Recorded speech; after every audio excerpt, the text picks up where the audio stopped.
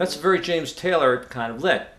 And James basically uses that quarter picking a lot, where he just kind of hit bass note and the brush. But that works nice in kind of a wall steel. Wishes had wings, how high would they fly? Would they dance round in circles like clouds in the sky?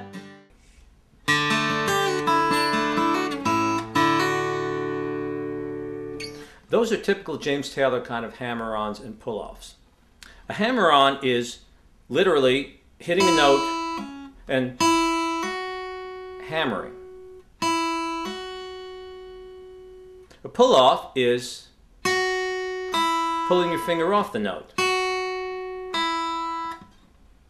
Now here on a D chord, I'm hammering. I could go to a hammer to a Dsus. I'm doing two hammers there, from open, 2nd fret to 3rd fret. I could pull off from the sus,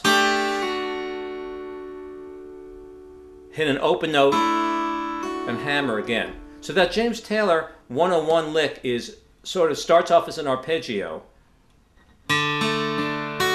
Hammer, pull, pull off, play the B string, hammer.